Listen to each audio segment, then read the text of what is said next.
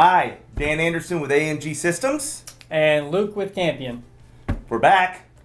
Didn't take long. We told you we were excited, right? Absolutely. Lots of talk, obviously, in the first segment about the partnership between Campion and AMG Systems. But now I want to talk more on the product. Absolutely. Lots of development, lots of new stuff coming out on a continual basis.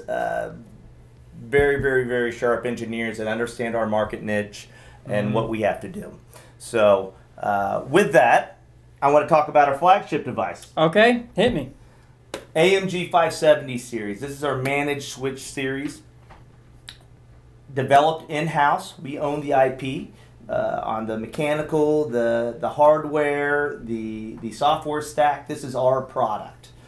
So wait a minute, you're not just putting labels on it. You actually got people with their hands touching it. We're not a label maker. No. Beautiful. No. Beautiful. We developed the product.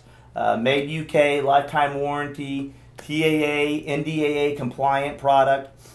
This particular model is built to live in critical infrastructure, ruggedized environment, mission critical environment. So this particular guy has 3 optical ports. Okay. These guys can be at 100, 1000, or 2.5 gig. What that means is we can have legacy-based optics connecting into this device. We can be backwards compatible to some of your existing infrastructure, but allow you to increase bandwidth significantly on the path back to the head-end. Beautiful. The next piece is the access ports. So we have 8 copper access ports.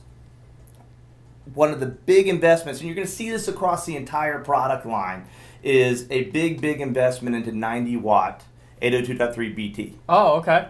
So BT, as we're seeing more cameras with heater, blower, pan tilt zoom, multiple sensors, these large format cameras that are out there, they're requiring a lot of power. Absolutely. So what I'm seeing, and I think what a lot of the folks out there are seeing, is a situation where you have a mid-span that's powering that up, right? Normally. Not intelligent, provides power up to the device, away you go. That's great until the camera locks up. Then you bust out the ladder and go touch it. Could be 5 miles away, could be 2 hours away, could be, you don't know. So the right way to do it is to have it on an active port. Meaning, if we need to, 20 miles down the road, we can send a command to this individual port and do a power reset with that 90 watt up to the camera. That's huge. Yeah, saves time and money. I mean, that's the end goal with everyone right now. 100%. So with our particular model, we have up to 4 90 watt ports. Okay. We can do 2 90 watt and 4 30 watt, or all 30 watt on this device. Another couple of nice options on this: we can take a standard 48 to 54 volt VDC input, or we can take some legacy based 12 volt DC or 24 volt DC.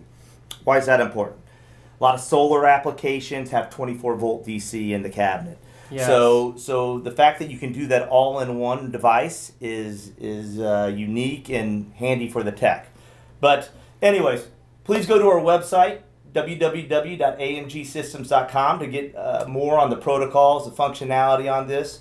Lifetime warranty, NDAA, TAA compliant device. Please come by and see us. All right, Dan, thanks for walking us through this great product, and looking forward to more. All right.